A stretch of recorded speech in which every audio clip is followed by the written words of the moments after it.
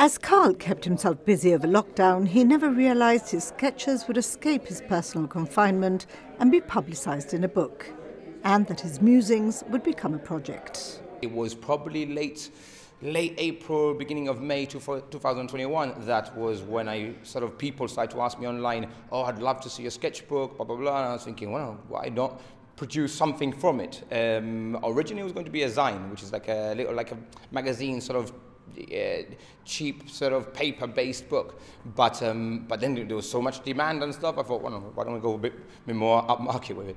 And the process continues, with the pictures of lockdown Riqueño on exhibition. These photos are all based by references that people send to me of emotions or feelings or scenarios from the lockdown periods. I think personally that because they weren't done with the idea of selling them originally, I think they have a different essence about them. Basically, I think that when someone views them, it may remind them of certain emotions that they may have gone through. A perfect example is the cathartic scream, the young girl screaming into her pillow, or the one with the girl cutting her hair. You know, because those connections that I made with those individuals were quite special, because those people were saying, you know, how many times I've done my makeup and for no reason, because I'm staying at home, or the girl that cut her hair. You know, so I think that and again, cut her hair just because, you know, because you couldn't get it done outside.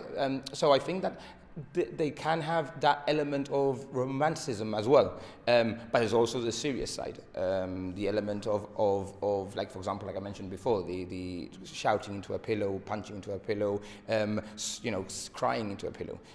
How many of us, you know, have gone through that, or may have gone through that? It's funny that you should say that because they weren't for sale. Do you think that when you know that something is for sale, it slightly inhibits yourself? Very good question. I think that I'm not saying that when I do a piece of work like a landscape, you don't have that romantic side of it when you do it, or that poetic justice. But at the back of your head, I mean, you sometimes think, well, this one perhaps is more sellable.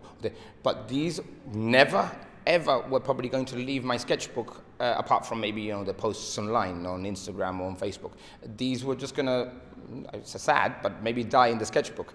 But it was because of sort of the feedback that I got from them that it decided to sort of give them a new lease of life.